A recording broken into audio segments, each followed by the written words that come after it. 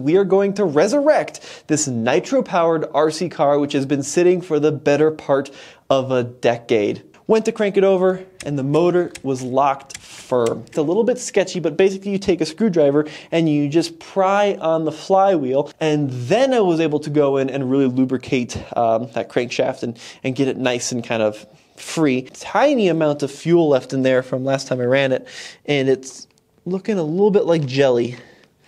So I'm tempted just to pull this fuel tank out. So I'm going to stick the glow igniter here on top of the glow plug.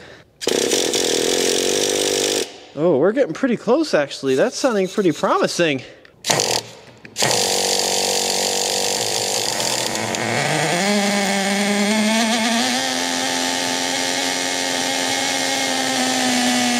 Even after sitting for over a decade, this engine is actually purring along pretty darn well.